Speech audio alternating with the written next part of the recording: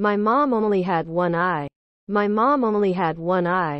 I hated her. She was such an embarrassment. She cooked for students and teachers to support the family. There was this one day during elementary school where my mom came to say hello to me. I was so embarrassed. How could she do this to me? I ignored her, threw her a hateful look and ran out. The next day at school one of my classmates said, your mom only has one eye. Wanted to bury myself. I also wanted my mom to just disappear. I confronted her that day and said, if you're only gonna make me a laughing stock, why don't you just die? My mom did not respond.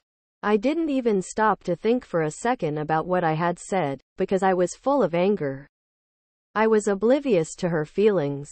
I wanted out of that house, and have nothing to do with her. So I studied real hard, got a chance to go abroad to study. Then, I got married. I bought a house of my own.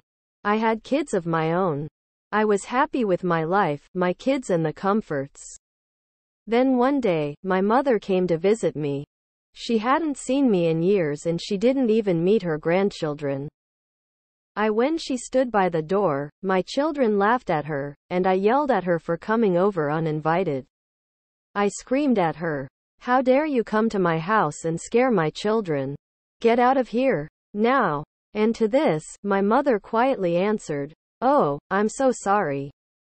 I may have gotten the wrong address. And she disappeared out of sight. One day, a letter regarding a school reunion came to my house. So I lied to my wife that I was going on a business trip. After the reunion, I went to the old shack just out of curiosity. My neighbors said that she died. I did not shed a single tear. They handed me a letter that she had wanted me to have. My dearest son, I think of you all the time. I'm sorry that I came to your house and scared your children. I was so glad when I heard you were coming for the reunion. But I may not be able to even get out of bed to see you. I'm sorry that I was a constant embarrassment to you when you were growing up. You see, when you were very little, you got into an accident and lost your eye. As a mother, I couldn't stand watching you having to grow up with one eye. So I gave you mine. I was so proud of my son who was seeing a whole new world for me, in my place, with that eye. With all my love to you. Your mother.